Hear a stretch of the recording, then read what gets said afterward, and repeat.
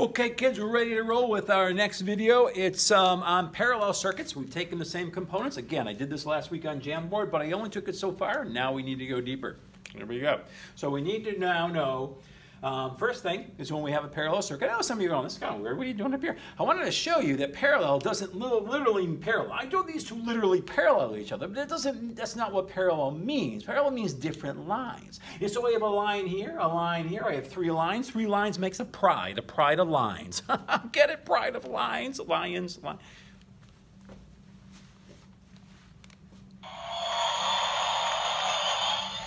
Don't need you. Got this. Yeah, so what I wanted to show you, though, that there's a separate line out here, and I didn't make it parallel. I did showing that if you have a separate line, you have this is in parallel with this is in parallel with this is in parallel. They're all in parallel with each other, even though literally I didn't draw this one parallel. I made it off to the side and made it funky looking to show you that parallel doesn't necessarily have to be drawn parallel. It means a different line. Okay, so here we have our same components. We put them in a different different setup. So we have our 2 ohm resistor, 2 ohm resistor, 2 ohm light bulb, and our 6-volt battery source. All right, again, here we go. Figure out a couple of things. A couple of these are review, but then we got some new stuff. So stick here, some important stuff. Listen up, kids.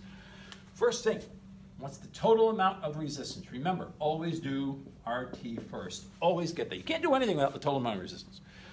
Okay, now we said parallel. Remember?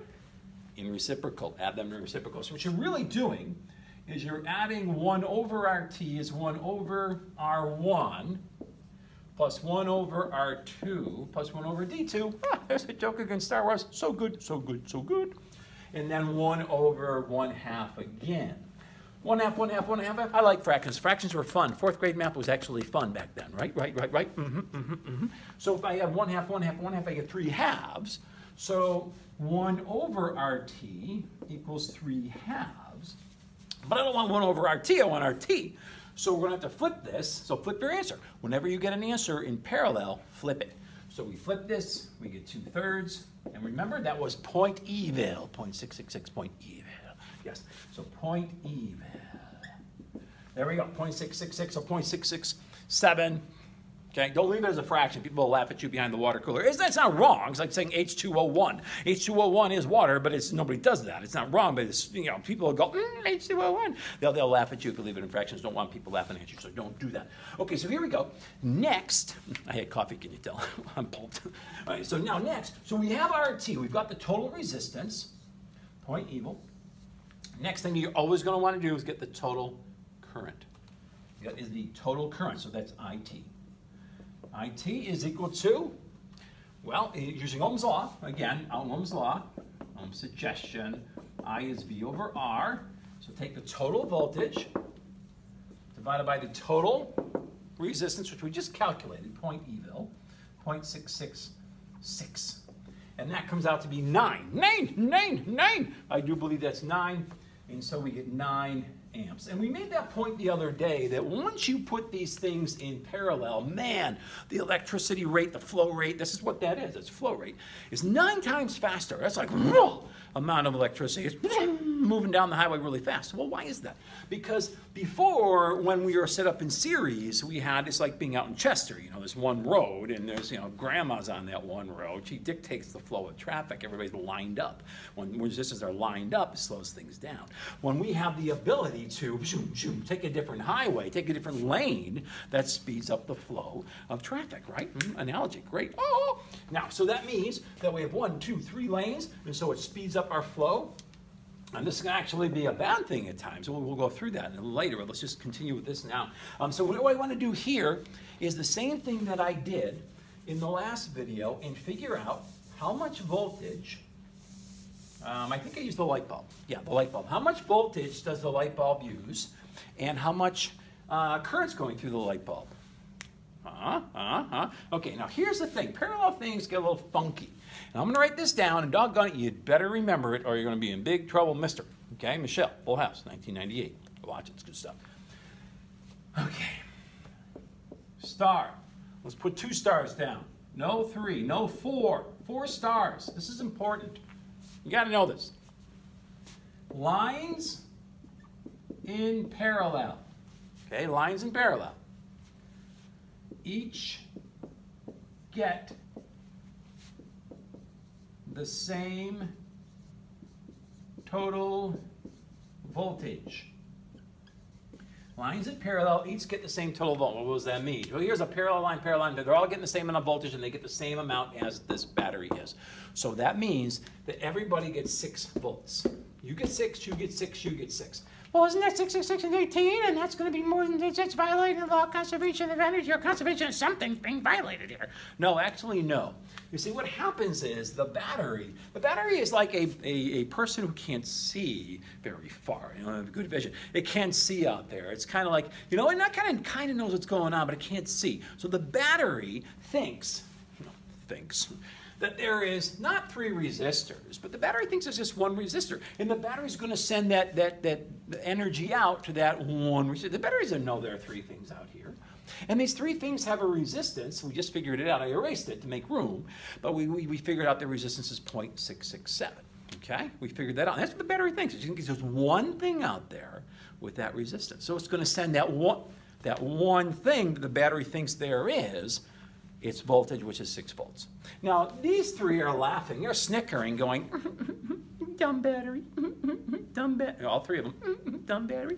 It doesn't know there's 3 of us out here. It thinks there's only 1. Yeah, that's true. So the battery thinks there are 3 things here, 1 thing here, and it gives all of these its energy because it thinks there's 1 thing. So in other words, this line gets 6 volts because they're all working together. Again, this might be still confusing to some of you. You may go, wait a minute, it still doesn't make sense. 6 and 6 and 6 is more than this, it's 18. No, they're acting as 1 unit. Got to remember that. Things in parallel act as 1 resistor. Maybe I should break that down. Okay, resistors in parallel act as 1. They put their resistance together and they act as 1 resistor.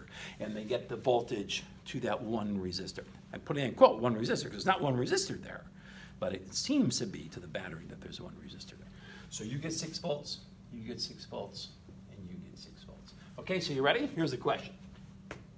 How much voltage, okay, V, does the light bulb get? I'll put a circle around it, the 2 ohm light bulb, circle around it. How much voltage does it get? Well, the answer, 6. It gets 6. Now remember, the light bulb in the parallel problem did not get 6. It got 1/3 of it. Because in a parallel circuit, the battery has bad eyes, can't see very well. But in a series circuit, that battery is seeing everything. It knows, how, you got 1, you got 2, you got 3, you split it up. Split it up. So in a parallel circuit, every resistor on a line, every line, I gotta be careful with that because you could have 2 resistors on this line and then they would have to split the voltage. However, each line gets 6 volts. And we'll do an example like that. Not in this video. I want to keep this video short. We're almost approaching 10 minutes here. So 6 volts is how much each resistor gets because of this very important thing to remember. Okay, next question. You ready? How much current is going through the light bulb? Okay, how much current is going through the 2 ohm light bulb? So I'll put the 2 with a circle. Now we all know that voltage is equal to, or the current is equal to voltage divided by resistance. All right, okay, all right, so let's do this. Current is equal to the voltage used on the light bulb, which is 6 volts, divided by the resistance of a 2 ohm light bulb. So that's 2. So the current will come out to be 3 amps. And if you think about it, that should make sense. Okay? These are 3 different lines. The total amount of current was 9 amps. We had calculated that earlier. And each one of these resistors are equal to 2 and 2, so they should split up the amount of ampage. So the amps, so 9 of it comes out at this end, and 3 says, I'll go this way, and 3 says, I'll go this way, and the remaining 3 goes this way. Each equal resistor gets equal amounts of current, so you split up the amps in equal parts. Now, if these resistors aren't equal, then we don't split the amp up. We don't take the total amount of current and just divide it by 3. It would be different, and we'll do a problem like that. I'm keeping this simple right now. I mean, hopefully this is okay for you. If you're having trouble with this, we got to get this down because we got to do more complex stuff than this. And so what we have going on is this really important thing. Every line in parallel gets equal voltage as every other line in parallel. With the series circuit, the voltage is split up, differently if they're different resistors. But in parallel, equal voltage, different current. Okay, ready? I'm going to write this down. Write this down. In parallel, equal voltage, split the current. Okay, equal voltage, split up the current. Series, okay, split up the voltage, equal current. It's the opposite, right? Yeah, everybody in parallel has to have equal voltage, but you're going to split the current up. This is what we did. We got 3 volts. We split it up.